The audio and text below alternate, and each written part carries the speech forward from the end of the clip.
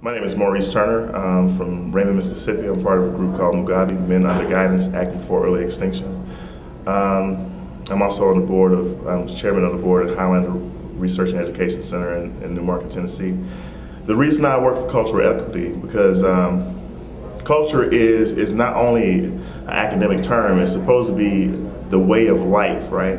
So if you work for the equity of life in itself, just the equity of having the ability to live, is the most important thing to our existence as the world and as human beings. And I think if we can focus on those things that provide cultural equity, that the human spirit will find its way to evolve to another place, to where we get to the point to where we realize that nobody can give you rights, nobody can give you that equity. We have to be able to manifest it by creating a world in which we all can have the equity.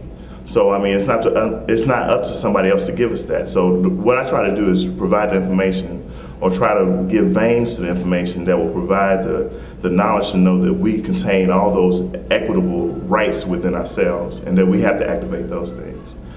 So that's what I work for. Turn the world around. That's what we're here to do.